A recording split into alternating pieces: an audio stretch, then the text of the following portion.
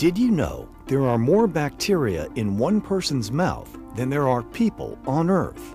Over time, the bacteria stick together and create a thick layer called the plaque biofilm. Should we be concerned?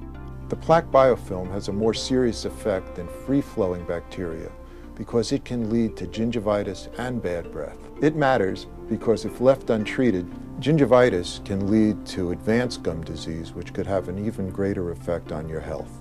More than 75% of Americans over the age of 35 are afflicted with some form of gum disease.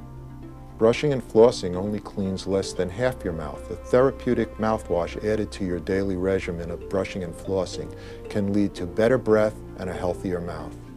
Your mouth may be a gateway to the rest of your body.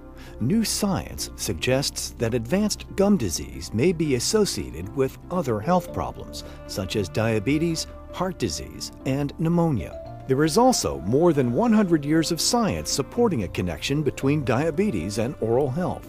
The latest research suggests that your risk for diabetes may double when you have even intermediate levels of gum disease. While scientists and medical professionals are still exploring this link, a cause and effect relationship has not been established, but it does make you think twice about your oral hygiene. So what can you do to keep your mouth healthy? The latest research shows that beyond brushing and flossing and regular preventative dental visits, adding an antiseptic mouthwash to kill plaque and gingivitis germs is important. Listerine antiseptic is made up of 4 essential oils that penetrate the plaque biofilm to give you the deepest clean. The fact is, no other over-the-counter mouthwash is proven to do it better than ours.